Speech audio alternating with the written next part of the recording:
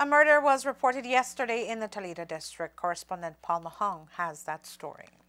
The about noontime murder here is surely not welcoming, as Officer in Command Toledo Police Formation, Superintendent Simeon Alvarez, spoke of the incident. Sometime around 12:07 p.m. yesterday, Punta Gorda Police received an information of a lifeless body off a feeder road when coming out from Joe Taylor Bridge on the left-hand side when leaving Punta Gorda town.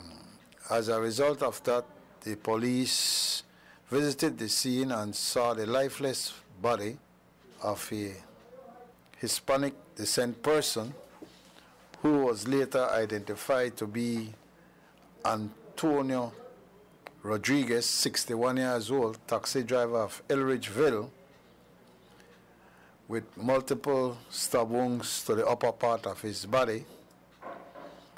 His license chrome 9mm just next to him, and the taxi he was driving with Toledo license plate 0376, a trooper, plunged into some nearby bushes.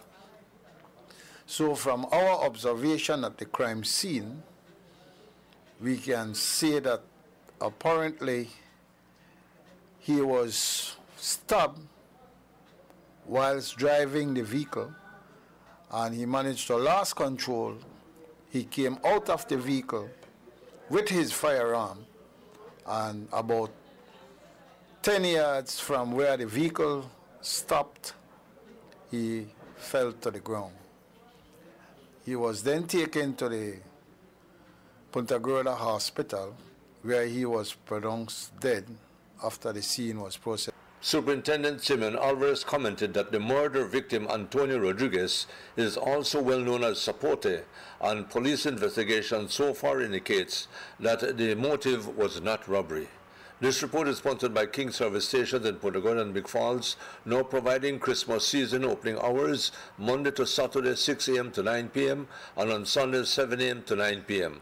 Additional in stock are affordable toys and quality butane gas with available delivery service. Reporting for Love News, Paul Mahone, Punta Gorda.